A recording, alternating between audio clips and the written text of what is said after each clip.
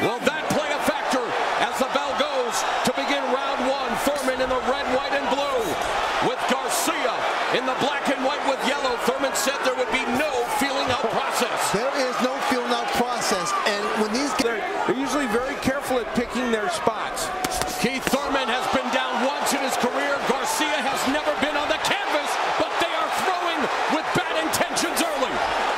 And that's why I said has recorded 4 first-round KOs, all in his first 7 fights. But looking to feint, walking down Garcia. Garcia unloading with that lead left hook, one of his calling cards, and he just stopped Thurman with that left hand. Thinks he can do the same. Oh, but there's a sweeping left hook by Thurman. Garcia backed up. Man, right uppercut by Thurman. He wants to counter, especially if you try to exchange the left hook, which is his big punch. Right hand. In the fighter meeting, Keith Thurman acknowledged our analysis as Danny Garcia there on the belt line, as he has to be careful not to target the peninsula below the equator as you hear those shots land. So things settling down a bit here in the second stanza. But there's a nice right uppercut on the inside by Thurman. And a left hand that lands for Keith. One-time Thurman. Overhand right, and another right. These fighters were talking trash, which we all do. Oh, man. Here's hook. Garcia doubled over. Thurman to the occasion. On the sport's biggest stage. Oh, but there's another thudding. Even just using those rangefinder jabs has helped him in this fight. That was a beautiful left hand and a left hook and a right hand by Garcia. Great body work by Garcia. Garcia rolled with and the head movement of Thurman, timing the jab, avoiding it, that shot, working it ready.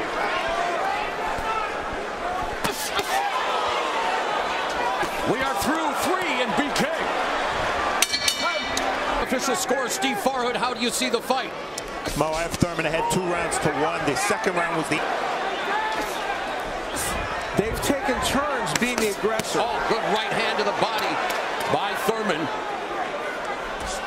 Nice 1-2. Lead left hand, but what a counter by Thurman. Backing up Garcia. Certainly done that, and that left hook was a big one by Thurman. Garcia has a big movement. Nice combination by Thurman in the final seconds. Have more knockouts than Tyson throughout his career. With 22, he's halfway towards equaling. You're just following him. You got to step to the side, step to the right. Beautiful. Good 16. Seen on CBS as well. And now Garcia looking to dig away at the body with the left hooks. Now Thurman trying to establish the jab in this fight. We're starting to see it now as this fight unfolds. Yeah, he has gotten back to it. Oh, the left hook of Thurman. We've come to the end of round 5. Garcia with a flurry. Neither man has been as effective offensively as they would like. Oh, sweeping. Which Danny Garcia is leading in terms of number of punches he's thrown. He's up by about 8 now. See what happens. Good combination by Garcia. And nice head movement. Good. Thurman throws his jab. I tell you what, and more than once, it kind of puts his man to sleep. Danny Garcia could show this kind of foot movement. He boxed well against Matisani. Lead right blocked. Oh, and that left hand was right on the belt by Garcia. Farhood made the good point. This could be an important round. It's been a very close one. There's a left hook that landed by Thurman as he avoided the attack by Garcia. Garcia, though, rolling as well. End of round 7.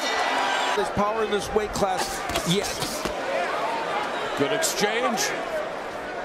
Again, Thurman not scoring with any of those shots, and, well, Garcia misses as well, so. The question for Garcia as we move on is, he has had some trouble at the end of fights And counter.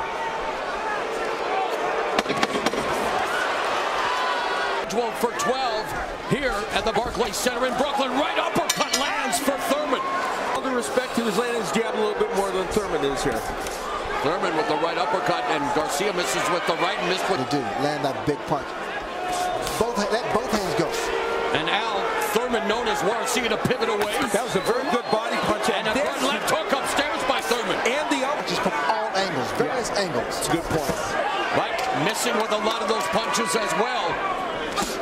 That one bounced off the arm, and Garcia swings wildly as we're down the stretch here in round 9. And they're swinging for the fences. Seeing him, the confidence, he's thinking the whole time, he's moving the whole time. Then landed the left to the body. Stepping to the left or stepping to the right. Counter right hand by Garcia. I love the concentration. Lead left hook, right uppercut lands for Thurman.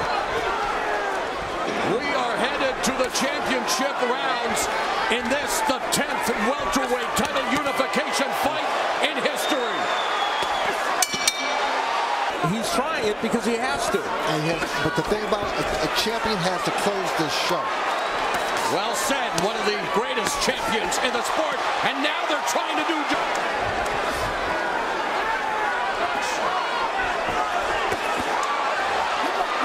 Are we going to hear you're blowing it? Survive the welterweight title, and Keith Thurman, Danny Garcia, looking to put it all on the line as Thurman stings Garcia with that. Under a minute remaining, Garcia with a right hand. Thurman goes back to the body, and of course anything Garcia throws that looks like it lands will cause the crowd to erupt. It's the bull and the matador in round 12. Garcia working the body. Don't know? Now you know. Two of the best go the distance to unify the welterweight titles.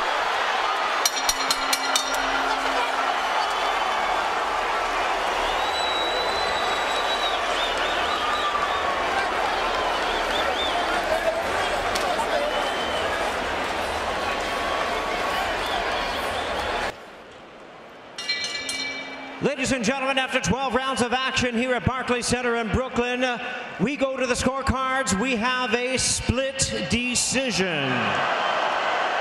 Judge at ringside, John McKay, scores about 116 to 112 in favor of Keith Thurman. Judge Kevin Morgan sees about 115 to 113 in favor of Danny Garcia. And judge at ringside, Joe Pasquale, scores about 115 to 113 in favor of the winner.